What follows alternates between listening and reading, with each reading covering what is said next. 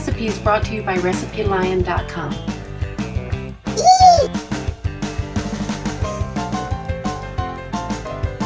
Sometimes it's time to break out of the mold and try something new.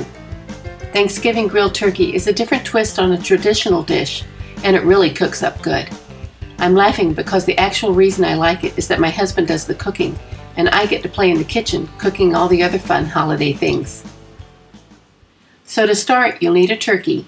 This one is about 8 to 10 pounds.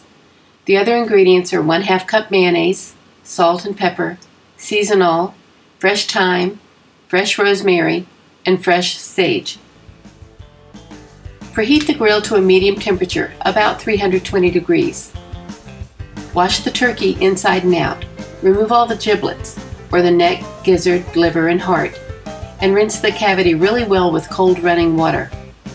Turn the turkey and clean the smaller cavity as well. Pat the turkey with paper towels, place it on your platter, and get ready to dress it. Using your hands, cover the entire turkey with a good smattering of mayonnaise. Sprinkle it evenly and all over with salt, pepper, and your favorite seasonal. Remove the thyme, rosemary, and sage from their stems and chop into tiny minced pieces. Sprinkle each herb over the turkey and then get ready to cook.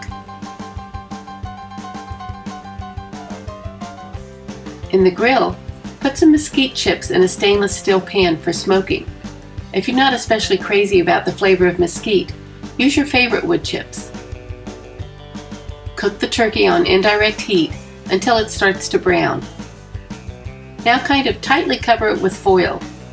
Reduce the heat to low, which is about 160 to 170 degrees, and cook for 2 to 2.5 hours.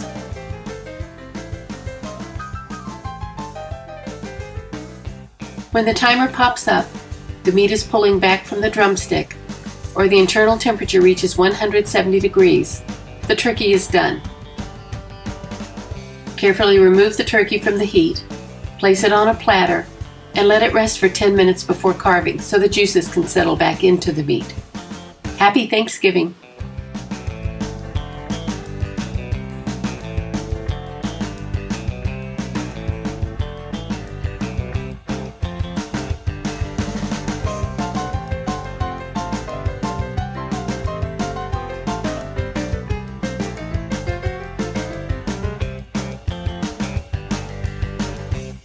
Thank you to RecipeLion.com for sponsoring this video. Please subscribe to the channel to get more great recipes.